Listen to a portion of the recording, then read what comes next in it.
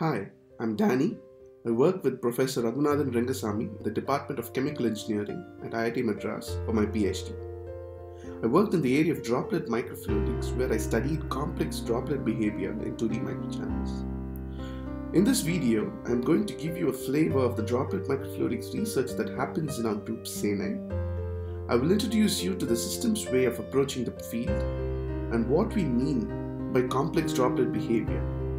Then I will talk about my PhD work in this area, which consists of agent-based models for droplet motion and the contribution we have made. Droplet microfluidics is the field of study that concerns with the flow of fluids in very tiny channels, which are less than a millimeter in diameter. When two fluid phases that do not mix with each other, like oil and water, are flowed together, one of the phases breaks into a droplet while the other flows continuously. These droplets can be manipulated inside a microfluidic network where they can be processed based on need. They can be subject to different conditions, merged, split, synchronized, sorted, and incubated. The idea is to carry out several of these processes that are normally carried out in a lab on a very small chip that contains these channels. Hence they get the name lab-on-a-chip technology. However, manipulating droplets through microchannels is not very straightforward. Droplets can interact non-linearly as they flow in the channel to exhibit collective behavior, which makes design non-intuitive and challenging.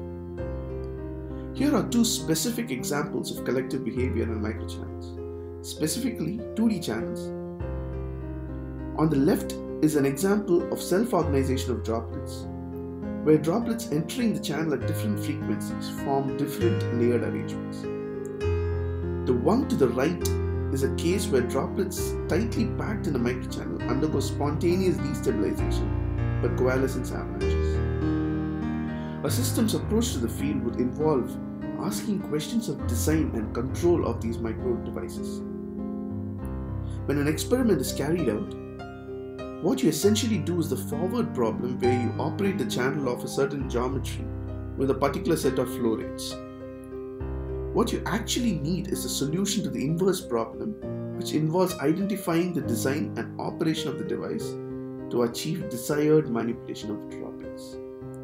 In this case, it would correspond to getting a particular shape of droplet assembly or operating the channel under stable conditions which correspond to minimum coalescence events. To systematically solve any of these design and control problems, they are posed as optimization problems. This typically involves the use of a model for droplet motion which is solved several thousand to a million times before the optimal design is identified. Hence, there is a need for computationally simple models as the existing CFD models cannot be used for the same. If you look at how some of the other complex collective phenomena are simulated, like say flocking of birds or schooling of fish, you would come across what is called an agent-based framework.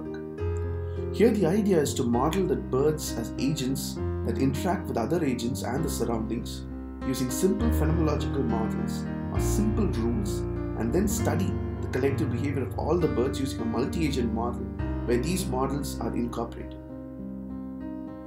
Droplets can be viewed as agents which interact hydrodynamically with other agents and the surrounding, continuous phase and boundary. The interactions can be modeled using simple models and rules, and the collective behavior can then be studied. What you see here is an example of the agent-based models for droplets in a 2D microchannel. A MATLAB simulation shows that the model is able to capture the layering of droplets in the microchannel. We use probabilistic rules to understand the stochastic coalescence avalanches in 2D motions. Here are two realizations of the same, where you see both large and small avalanches.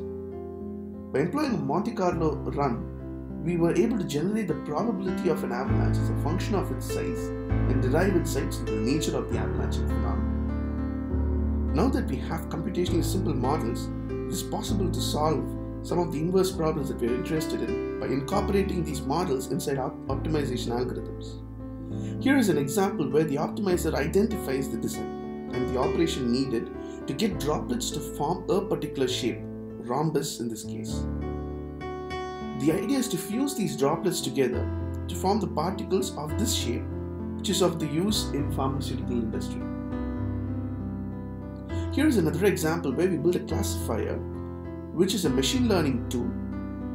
The idea here is to be able to predict the stability of a droplet assembly by simply looking at a snapshot of the droplet configuration. In summary, using simple models for complex droplet phenomena, we are able to solve challenging inverse problems in the field of droplet microfluidics. This brings us to the end of this video. Thank you.